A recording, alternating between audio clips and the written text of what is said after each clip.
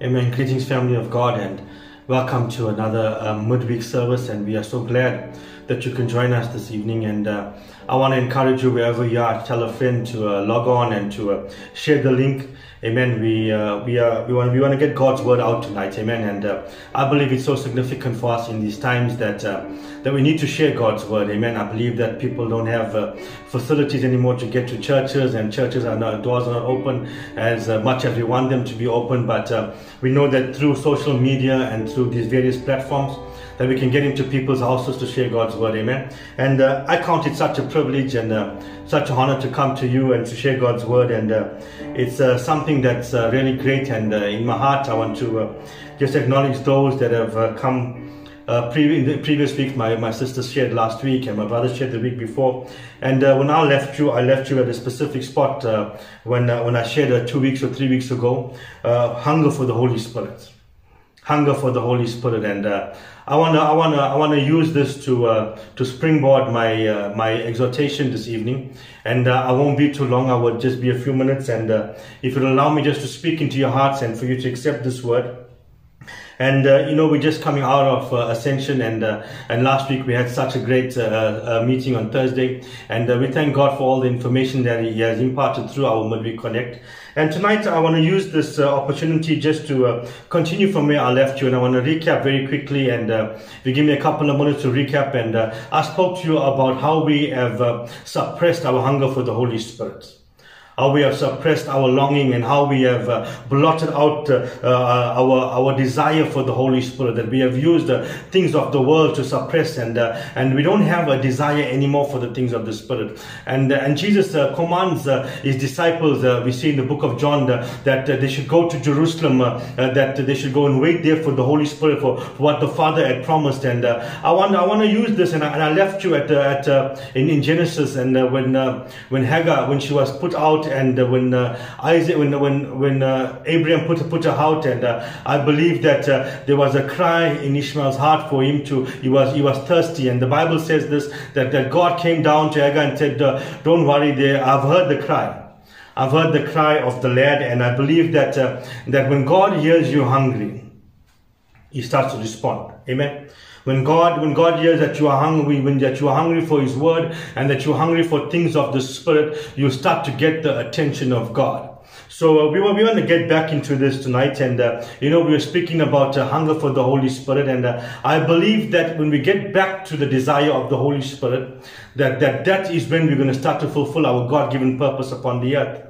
And I know a couple of weeks ago we shared about Acts chapter 1 and Acts chapter 2, and in Joel, how God said that in the last days He was going to pour out His Spirit upon all flesh, and that we are living now in the very last days. And I want to take you to the Holy Spirit tonight, and I want to check the origins out a little bit. And I want to my job is to try and develop your hunger, to try and set that hunger on the inside of you tonight. That's my intentions, and to discover more of the Holy Spirit, and to try and read God's word, and to see where we can try and start to discover and find out more of what the Spirit is all about. Amen. We all know very, very, very well that the Holy Spirit is the third person in the Trinity, and He is the least desired. He is the least desired, yet He has all that we need to finish our God-given purpose upon the earth. Amen. He is the least desired. And I know we speak much about God the Father, we speak about the Son, but we hardly speak about the Holy Spirit. Yet He's the third person in the Trinity, and He's the least spoken about. But I believe that tonight we're going to start to get back to the original patterns of what God wants us to start to see in His word. Amen. And the Holy Spirit was always there in creation, and we're going to go look back, and there were some things that I've been studying for a long time now, but didn't want to really bring it out. But tonight I feel that it's relevant to bring out. Amen. And the Bible says this in the book of Genesis chapter 1. It says, in the beginning God created the heavens and the earth. Now the earth was formless and empty. Darkness was over the surface of the deep, and the Spirit of God was hovering over the waters. The Spirit of God hovered over the waters. Amen. And I believe this tonight, that the Father is the author of creation. The Father is the author of creation. Amen. Jesus is the architect of creation. And when you start to look at this in the book of Colossians, you'll begin to see that the Word of God says that Jesus, that He holds everything together. He is the architect of creation, that nothing was made through Him. And the Bible even says in John 1 that in the beginning was the Word, and the Word was with God, and the Word was God, and the Word became flesh. He is the architect of creation. I believe that Jesus is this. And when you start to look at the book of Colossians, if you have time, you can go ahead and read it. It's a very short book, and you begin to see the things that God says in those books through Revelation and the prophet and Apostle Paul. He says this. He says that God felt it in Him to place Himself. He was happy to place Himself in Jesus, so that Jesus could function and operate. And the Bible says this in Colossians that He holds all things together. He is the architect of creation. Amen. And to me, the Holy Spirit tonight is the administrator. He is the administrator of creation. The administrator of creation. And I believe that tonight, even as you would indulge in God's Word, that Genesis 1 is just loaded with so much of information, especially chapter 1 verses 1 and 2. It's got so much of things that have happened in these two verses. It would baffle and take us so much of time to actually go into details of what this actually is all about. And maybe another time we would have time and we will begin to read and see God's Word, amen, in a different light. But tonight I want to just focus on the Holy Spirit. So the Bible says this, that in the beginning God created the heavens and the earth. Now the earth was formless and empty, and darkness was over the surface of the deep. And the Spirit of God was hovering over the sea, over the waters. Now we must understand this, that this word is something that when you speak of someone that hovers over something, it's something that you circle around. You speak about birds, and birds will hover over something. They will hover over their nest, and they will begin to hover over something is to be suspended in midair. A bee would do the same thing. It would hover over a flower, and you'll begin to see that to do such a thing, it's mostly got to do with birthing. When it comes to a bird, it's got to do with birthing. And when you see an eagle, when it's about to give birth, that they would hover over its nest, and it will protect that, because they know that there is something that's about to be birthed in that. Amen. So if I could go a bit further now, when Moses got this revelation, and I believe this in my heart, it's not something that's written anywhere. I just believe this when I started to study the Word of God, that the water that Moses is speaking about here, it had no life. I believe this in my heart, that it had no life because it was just a liquid. It had no life because before creation, water could not exist before creation, because water holds life. And there was nothing living before God, and nothing living before the Almighty God and the Spirit of God. There's nothing living before that. So the Bible says that when He created this, that the Spirit of God hovered over the waters. It was dead waters that He was hovering. And I went into some words to try and find out this in the Hebrew and things of that sort. And it says that euphemism is the word that you use to describe a certain thing that's like something. It's called euphemism. And this evening, even as I come to you, I know I just learned that word in this week as well. So we're gonna start to see how Moses now, you can understand, he was indirectly saying water, because for the lack of better vocabulary at that specific time. And I believe that we can give him a break, because he wrote the Pentateuch. He wrote the book of Genesis, Exodus, and he wrote the first 5 books of the Bible, and he was having this revelation as to what was going on. So he put the word down that the Spirit of God hovered over the waters. The Spirit of God. I believe that this water had no life. It had no life. Amen. It was when the Spirit touched the water, or this liquid form, that it became water. It became life, because the Spirit gives life. Amen. And when you need help, the first person that you should call tonight is the Holy Spirit. The Holy Spirit, because the Holy Spirit gives life. Now, when the Holy Spirit touches something, life comes on the inside of them. The Holy Spirit is a life-giving source. The Holy Spirit is a life-giving source to every idea that you have tonight, to every project that you have in your life. The Holy Spirit is a life-giving source. The Holy Spirit gives life even to your body. So you must understand that to every situation that we are faced with tonight, that no matter what we go through, that the Holy Spirit is our life-giving source. Now we must understand this, that the Holy Spirit wants to be here, wants to be part of our life so that it can be a solution to our problems. It can be a solution to our problems. Now, you must understand this now when I'm speaking to you, that the Holy Spirit now, we always go to other people for advice. We go to people, and we go to people that let us down, and we go to other sources, and we try to look up in the internet. When you are put into a certain situation, you try to look up every other resource, but we don't look to the Holy Spirit. Yet the Holy Spirit is free. Yet the Holy Spirit is, you don't need to have a phone to phone the Holy Spirit. You don't need data to get the Holy Spirit, amen? All you need is a connection with God to receive the Holy Spirit. All you need is to get down on your knees and say, God, you know what? I want to receive the Holy Spirit. And the Holy Spirit will direct you to certain people to get advice. The Holy Spirit will direct you to how to go about resolving your situation tonight. I believe that. Amen. The Holy Spirit is our source. The Holy Spirit is something that we need to be dependent on. We need to be dependent on the Holy Spirit, because the Bible says this, that the Holy Spirit was on this liquid, and the Bible says that while it hovered over this, I believe this, that it was the Spirit that gave it life. The Spirit gave that liquid life to become water, because the Spirit is life-giving. Amen. The Spirit is a life-giving source tonight. And we don't need to exhaust every other resource, but just go down on your knees and confront the Holy Spirit, that the Holy Spirit will begin to give you direction. The Holy Spirit will be your constant guide. The Holy Spirit will be your fellowship. The Holy Spirit will keep your mind at perfect peace tonight. Amen? And you must understand that God is the master over all formless situations.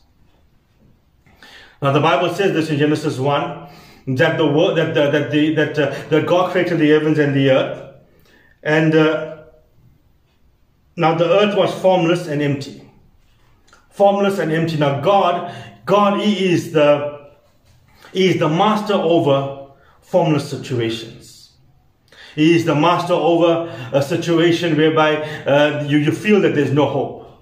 He is the master over a situation whereby you'll feel that, you know what, this situation here is beyond anything, and I'm never ever going to get out of it. God has that ability to come and say, you know what, I'm the master over that situation.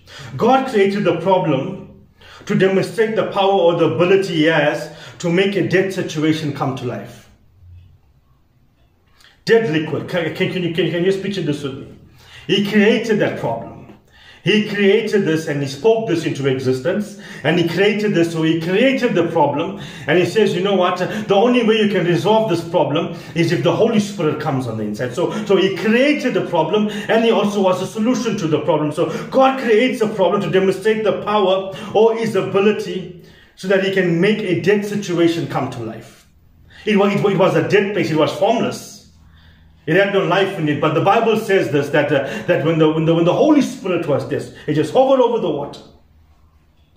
There was life that was about to come, amen? I believe that there was life that was about to come. Now, when something hovers over something, I want you to just get this picture very quickly. When you do this thing, now God in His omnipresent power, the Holy Spirit in His power, in His omnipresent, and you must understand this, when you hover over something, that this liquid may have been vast. Because God just created the heavens and the earth, and it may have been a large space whereby we couldn't even fathom with our own eyes or even look to the end. But because God is omnipresent, and the Holy Spirit, the Spirit of God is omnipresent, the Bible says that it hovered over it. The entire stretch of whatever it was, I believe that the Spirit was not just in one place. That the Spirit stretched itself out because He is omnipresent. He is omnipresent, and you must realize this tonight, church, that when the Bible says this, that the Spirit hovered over the water, it was not speaking of one specific, and I don't know whether you looked at the ocean. The Holy Spirit could not have been just in one spot and left the balance of it open. No. From what I understand, God is omnipresent. He's omniscient and He's omnipresent, and He's an almighty God. So if He's omnipresent, He could have been around, He could have been flat on the water, He could have covered the whole vast span of the water, He could have covered all that just because He is omnipresent. He is God. He can do that. And I believe that tonight, that when the Bible said that the Spirit hovered over the water, it was not just one specific spot, that He took charge of the entire thing. He was over the entire thing because He is omnipresent. Now God creates this problem to demonstrate that, you know what, we as human beings need Him in our lives. So He creates a situation whereby, you know what, this has no form, it's formless. It's formless, it's a dead situation. Everything is dead about it. If you look at the situation, it's a dead situation. But God said, you know what, the Holy Spirit, the Spirit is going to touch it and it's going to come to life. So whatever challenge that you are faced with, God wants to be the solution tonight. God wants you to allow Him, you know what, to come and just sit on your situation. God wants you to allow Him to come and just hover over your situation, because He is the one that can bring your dead situation back to life. He is the one that can bring your situation that seems hopeless and seems like there's no restoration. He is the one that can bring it back to life tonight. Amen. Do you believe me? I want to share something with you, and I want to use a very simple illustration. I have two kids, Danielle and Deandra. Many of you know them, and they're 4 and they are 5 and 7. Sorry, and my wife and I would do anything to make their life easy. We would do anything for them, and they come to us for the situation. We would attend to it. And no matter what it is, we would try our best to try and make the life as comfortable as possible. And there is nothing that they lack, and we want to keep it that way, amen. Because we are the parents. I'm the father of these children. So I want to just show you something a little bit. You see, when these girls play around, I create a problem for them sometimes. I sometimes create a challenge. I sometimes create a situation whereby when they are playing, that they would come to me for the answer, so that I would look good. I would ask them if they want to build something, and if they want to build a tent, and I would give them the things to do it, but I would leave them for a while, and then they would come back to me and say, Dad, you know what, I want you to build it because I know I can do a better job. So I would attend to it. And I would make it better for them. So I create a situation for them. In the same sense, God creates a situation for us, so that when we are walking into a formless situation, when we are walking into a dead situation, that we would come to Him to attend to our situation. Amen. We would come to Him so that He would be our source, and He would be our answer tonight, that He would send the Holy Spirit, that if we come to Him with this thing. So He creates certain problems, and most of the time we are always blaming the enemy, and we're always blaming the devil. You know what, how come you say, God, the enemy is against me? But no, sometimes God creates the situation so that you can get closer to Him. So you can realize that, you know what, I don't have to depend on human resources, but I have to depend on the Holy Spirit. I have to depend on the Holy Spirit, amen? God wants you to know that no matter what the situation may be, that He is the answer for you tonight, that He is the answer. Amen. So in the previous weeks tonight, I want to draw your attention very quickly that I've been teaching that we spoke about the breath of God, and we learned about how it came out into them in the book of Acts, and there was a wind, and we spoke about how in Job that the Bible says this, that the Spirit of God has made him, and the breath of the Almighty gives him life. And we said that this is ruach. It's a breath.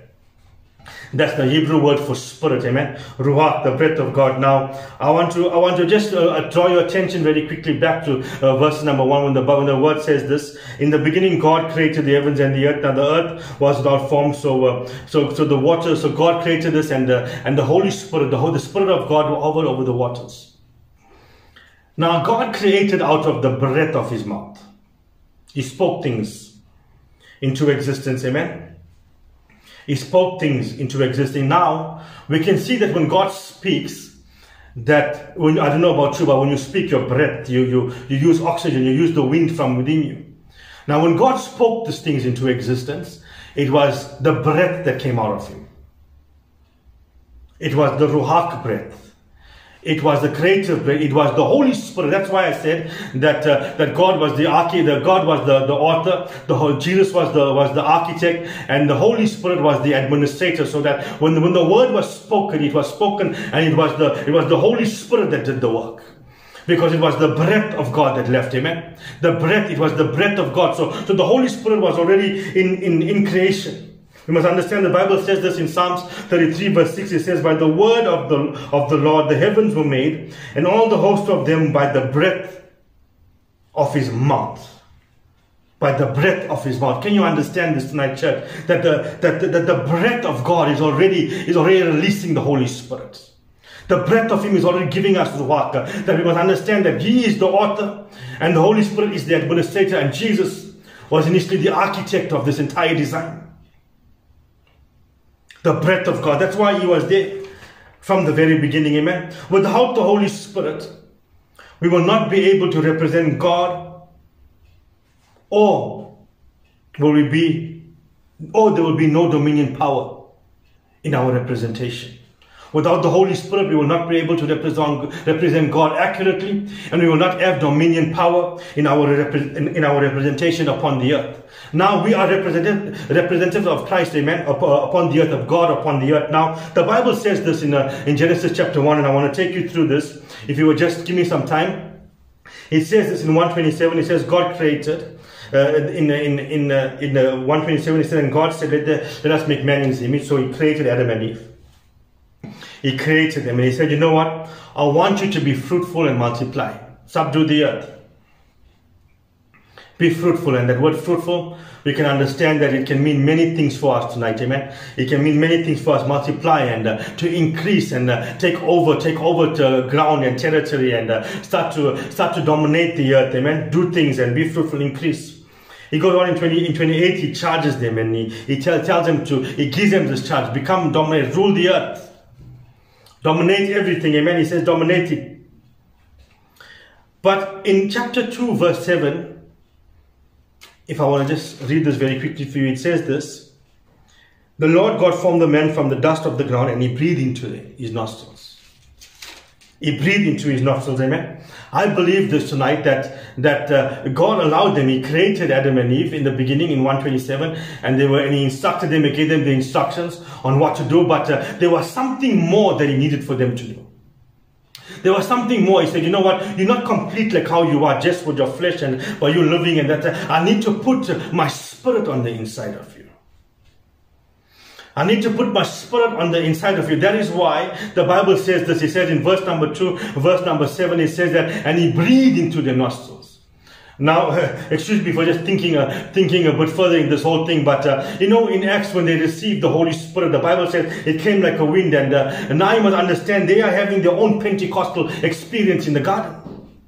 They're having their own Holy Spirit experience in the garden, whereby the Spirit, the Bible says that the breath of God is the Spirit of God. The breath of God is the Spirit of God. That's how we learn. It says Ruach, the breath of God is the Spirit that God breathed into them.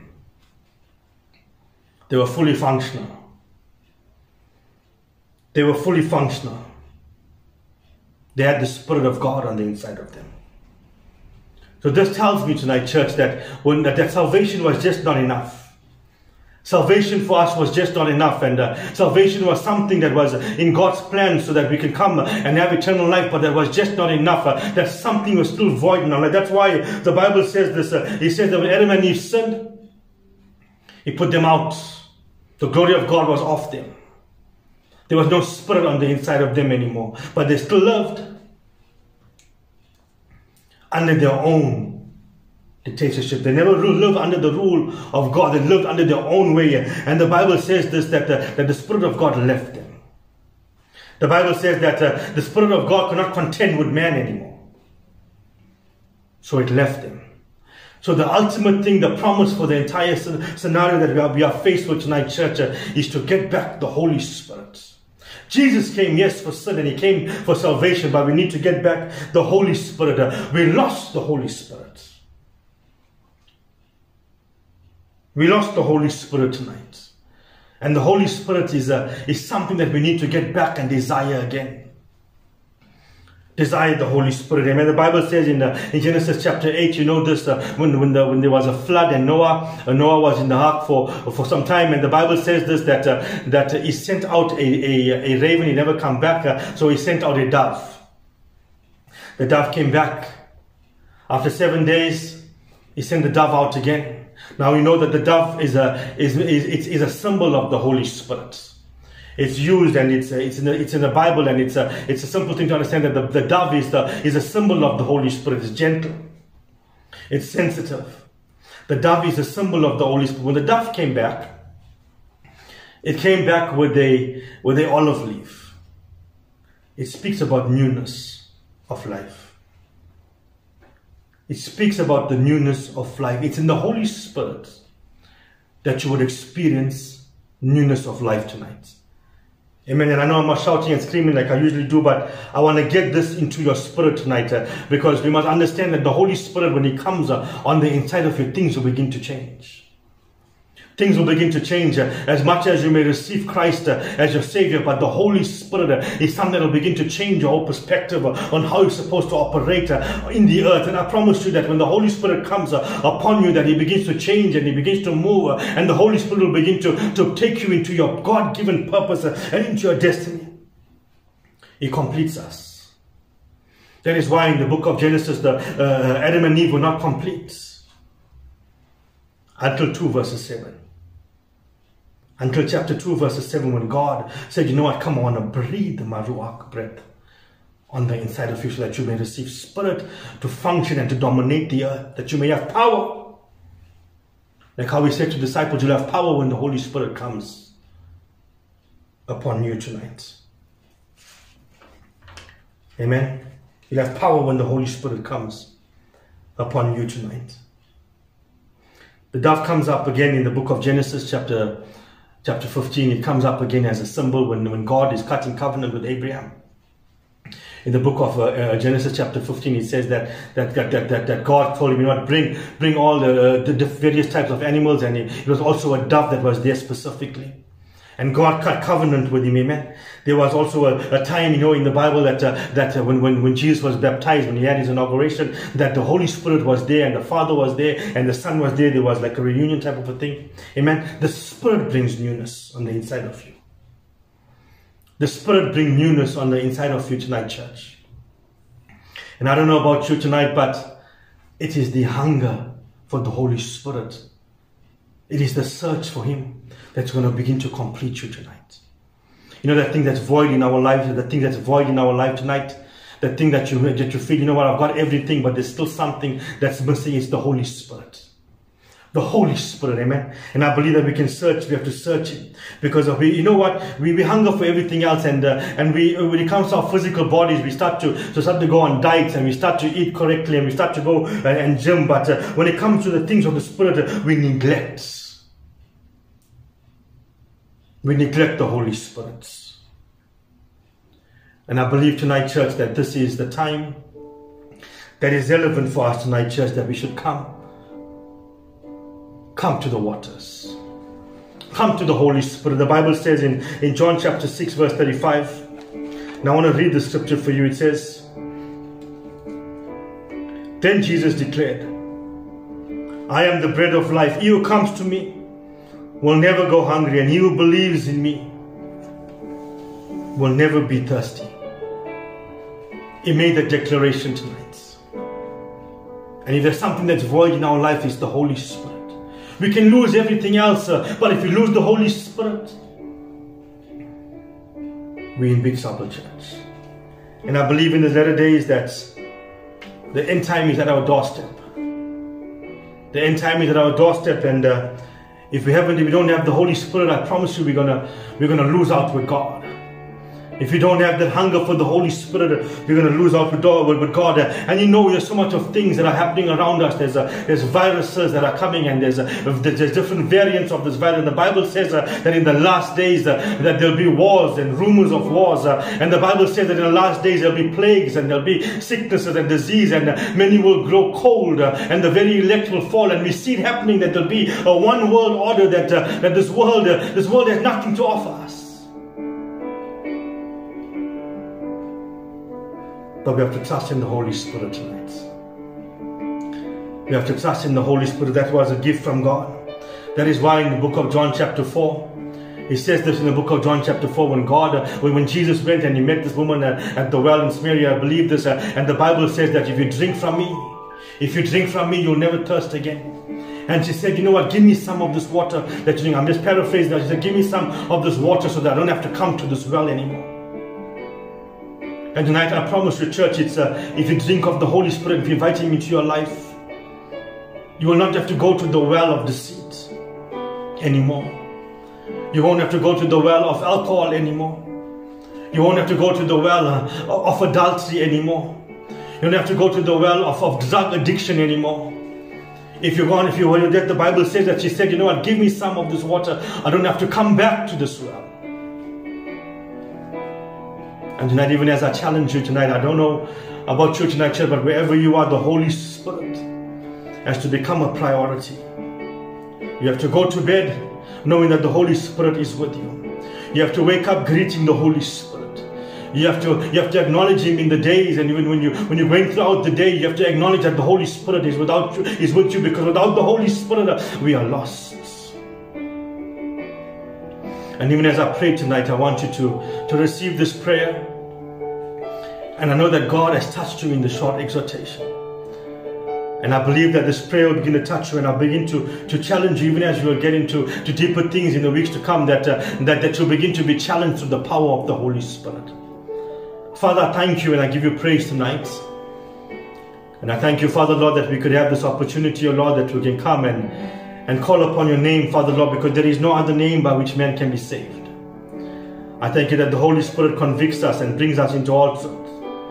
That the Holy Spirit, Father God, comes on the inside of us so we can become witnesses. Father, we can touch the earth, Father, Lord Jesus, God, knowing, O Lord, that you are the Christ, the Son of the living God. And I pray right now, Father, Lord, that wherever we are in our lives, O God, that we would long for the Holy Spirit.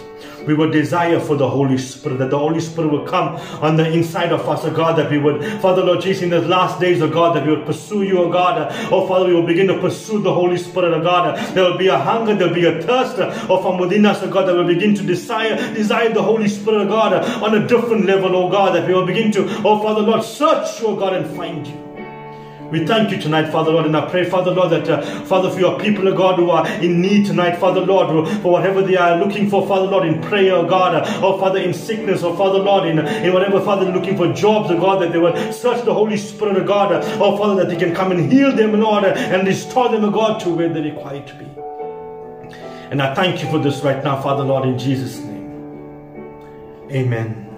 Amen. Amen. When we come again next time, and when I'm sharing again, I want to show you the offspring of the Holy Spirit and how you can assess yourself and see whether you are in alignment according to the book of Galatians chapter 5:22. There are 9 fruits of the Spirit. The Bible says fruit of the Spirit is an offspring of it. And whether we are really operating or whether we are really living according to God's plan and purpose. Amen. And I want to encourage you to stay tuned to our various social media platforms, and I believe that you'll get all your announcements there. You'll see on Sunday morning we'll be having our morning intercession at the church, and online as well. If you stay tuned, and you'll get your link. And at 9 o'clock we have our celebration service, and that afternoon we have our kids zone. So there is things that are happening online. Amen. You will not be together physically, but things are still happening online, and I want to encourage you to share the link. Let God be God, every man a liar. Amen. And we know that God is going to do great things in these coming days. Amen. God bless you.